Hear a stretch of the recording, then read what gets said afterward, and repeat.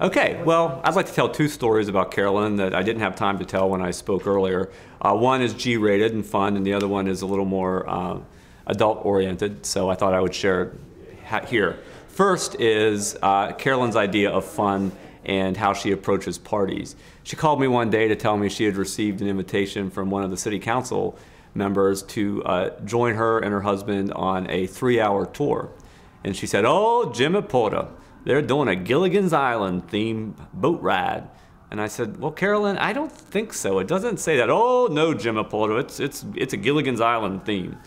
So Carolyn was going to go on the cruise as a Gilligan's Island character. She wasn't Ginger. She wasn't Mary Ann. You might think, oh, she'll put on some of her clothes and jewelry and go as Mrs. Howe. But that would be too obvious for Carolyn.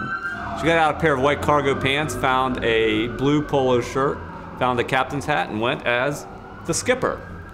So as she drove up to the launching area where the boat was going to be, and she went down to be greeted by a boat full of women in sundresses and men in blazers. And she called me up later and she says, "Oh, Jimmy Porter, you were right. It was not a costume party."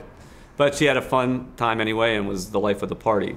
Another example of Carolyn's irreverent humor and her inability to whisper that I alluded to earlier was when we went to see the very powerful play Angels in America.